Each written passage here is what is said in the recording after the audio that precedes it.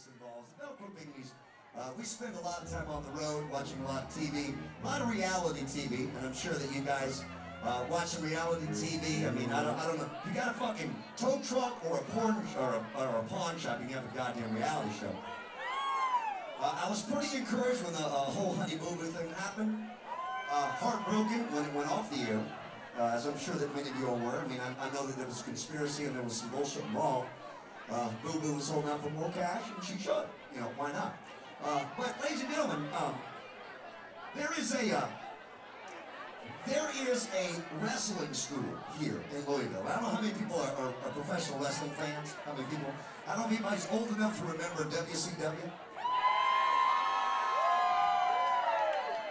Myself and Chris the Body used to have a battle. On Monday night, he would watch WWF and I would watch WCW. And we would call each other and make fun of one another about the other's wrestling show. And obviously, WWF won out and I lost. But there's a reality show that is actually being shot in Louisville. And it surrounds the up-and-coming wrestling stars, people that are on ECW and TNA, and maybe this is one of them right here. This is the fucking rock star of wrestling. This is Ryan Howe, and we recently met him, and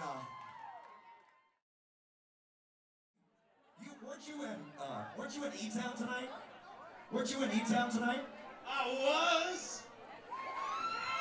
Not one, but two matches. Two? You were two?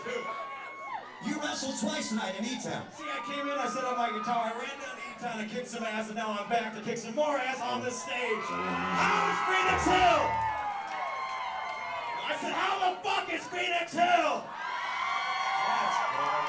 Now, my question, and I don't know, what are we gonna do? You know what we're gonna do? Do you have any ideas? What we should do?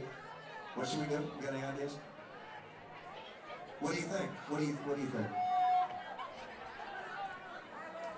You got something?